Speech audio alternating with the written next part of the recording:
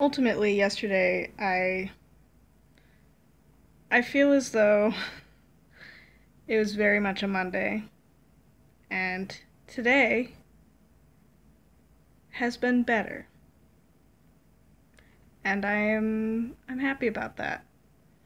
Went to Chick-fil-A with the roommate and just hung out and talked about stuff for an hour, which we don't really get to do very often right now because she's so busy, and honestly, I've been busy when she hasn't been. So that was good. Today is RAGBRAI in Ames. If you don't know what RAGBRAI is, it's the annual event that Iowa hosts.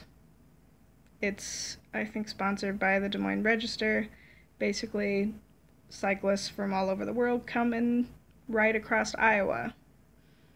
And they camp out in different cities across Iowa every night. And this year, Ames is hosting one of the nights. And so we have thousands of people who aren't normally in Ames camping out in tents, staying in people's houses, that some are in campers. And you can either be like, wow, that's so cool, or you can be like, wow, that's so inconvenient for all the people who are trying to get to their jobs and live their lives. And I'm gonna let you figure out which one I think it is. Overall, it's a very cool event. It's very uniting of Iowans who are involved in it. It's a cool opportunity for people from across the nation and across the world to see my favorite state in this country, and in the middle of one of the most gorgeous months of the year for Iowa. July is just always beautiful, whether it's rainy or dry, sunny or cloudy. It's the it's the epitome of Iowa, honestly, because of the cornfields and the just rolling hills that could either be full of cows grazing or crops growing or hay bales just sitting around. It's cool. I love it.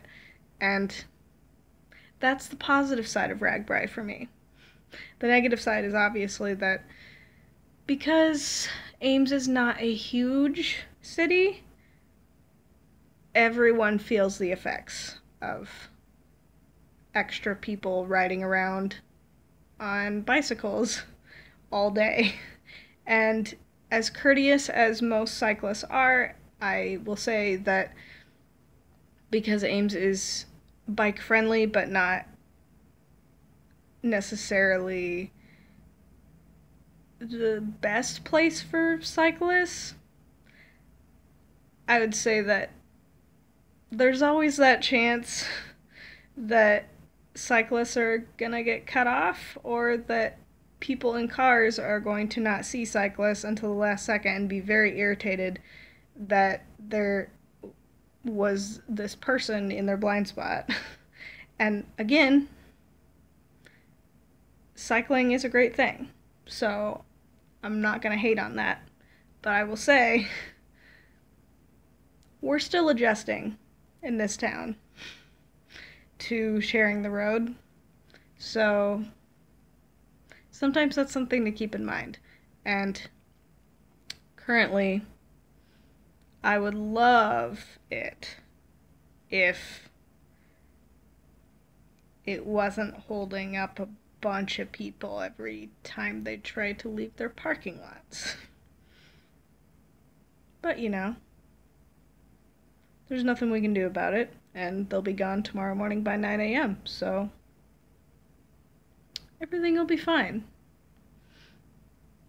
On a side note, when I was a teenager, we had the RAGBRAI campsite location behind our church because they went through Red Oak.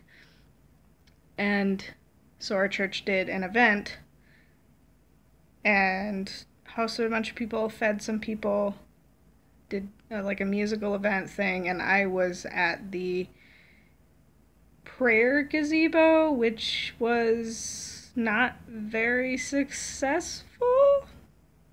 Now that I look back at it, it really wasn't. But it is a memory that will always stand out to me. You could probably Google tent on top of church steeple during RAGBRAI, and there would probably be a local news story that would come up about the tent that was not tied down and flew up into the air and landed on our church steeple. Because it was on the local news after it happened. It was quite a thing. So, talked for entirely too long about this. But that's okay. I'll talk to you tomorrow.